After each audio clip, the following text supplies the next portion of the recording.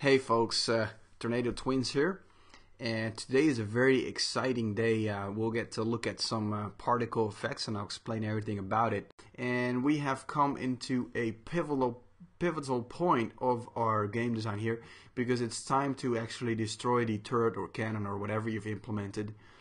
And because otherwise a core part of our gameplay is missing, the part where we get the win.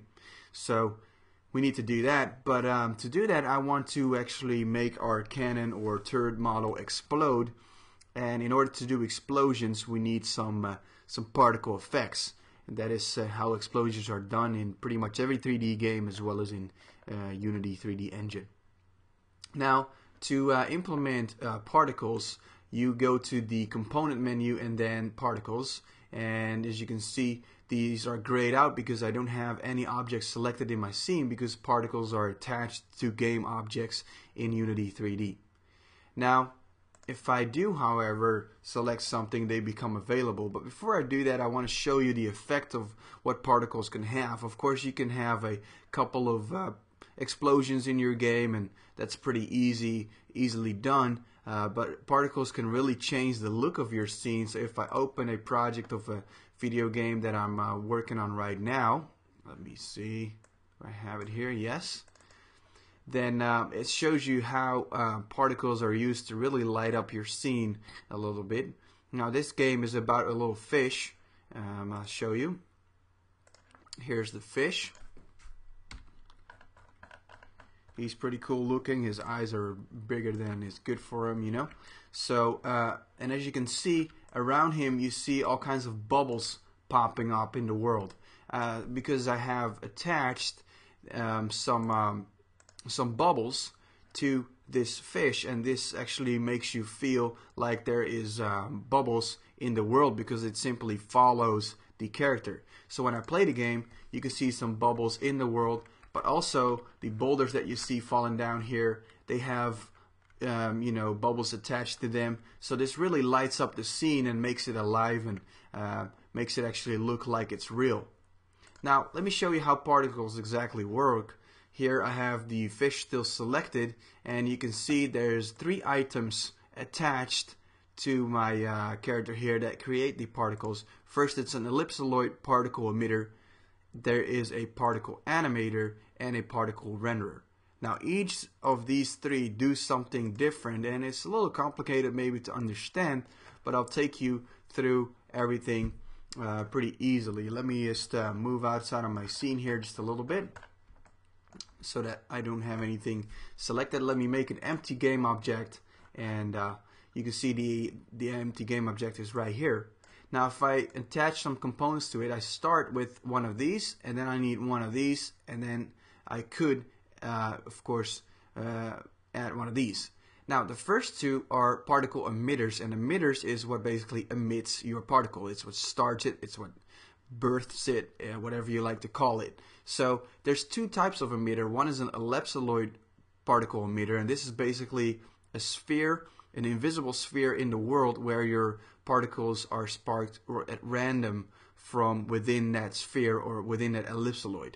So basically, if you don't have a certain shape that you want the particles to come out of, you use an ellipsoid particle emitter. Now this is used most of the time. Also there's a mesh particle emitter. This, for example, you could attach to a character and add some flames so that really it looks like it's coming from the mesh, so that makes it look like your character is on fire. So that's what a mesh particle emitter does. Now in this case we don't have a mesh, we have an empty game object, so we attach an ellipsoid particle emitter. Alright, so we have that, but we still don't see any particles coming out of here. Even though it's an emitter, it does not show anything yet, because we need the other 2 as well. So go back to component and particles, and there is a particle animator and a particle world collider. Now the world collider makes sure that particles actually collide with stuff in the world. So for example, you can have fire creep around a certain edge of a bridge or something, or you can have water hitting the ground. But world particle colliders are very heavy in the world. Okay, so very heavy on your hardware. So be sure you don't use them too much. Then we have our particle animator, and this is what animates our particles in the world. Now I'm going to add one of those. Okay, now we still don't see anything. Okay, that is okay. What we need to do is add another one, and this is our component particles and our particle renderer, and having them rendered in the world is what shows our particles on the screen.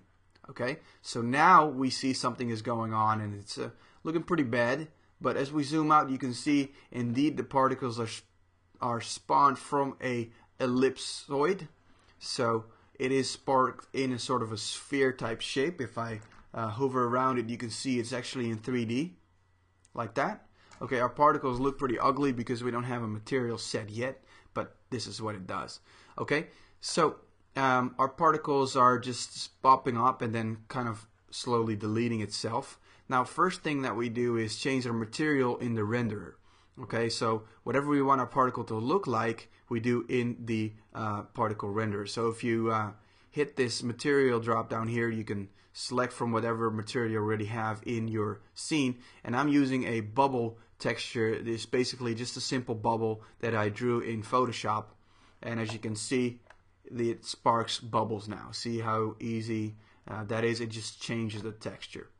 Okay, now of course your material will be visible down here just like any other material on an object, and then you can tweak it, you can change the shader, that sort of thing. You can change the color of the particles, and this is basically what the bubble looks like in case you wanted to have a peek. Alright, let's go back to our empty game object here. Let me find it. Where did I